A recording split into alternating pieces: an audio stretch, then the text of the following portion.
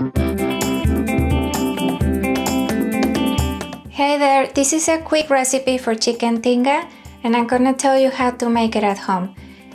Chicken tinga, for those who don't know, is a dish from Puebla, Mexico, and it consists of shredded chicken and then is cooked with fried onions and a sauce that is made out of tomatoes, garlic, onion and a little bit of chipotle. Alright, so let's get cooking. With a sharp knife, slice your onion into half moons. Poach your chicken, cover with water, a piece of onion, bay leaves, black peppercorns and a pinch of salt.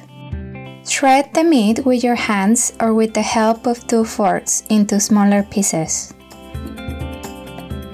Now fry the onions in a bit of olive oil and add your chicken meat. Now it's time to pour in the tinga taco simmer sauce and stir. Let it simmer for a few minutes and season with a bit of salt and black pepper. Take a moment to smell of that goodness.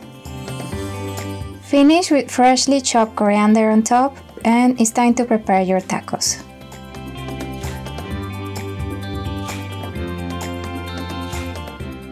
You can also add creme fraiche or sour cream, a little bit of lime and perhaps some fresh chili.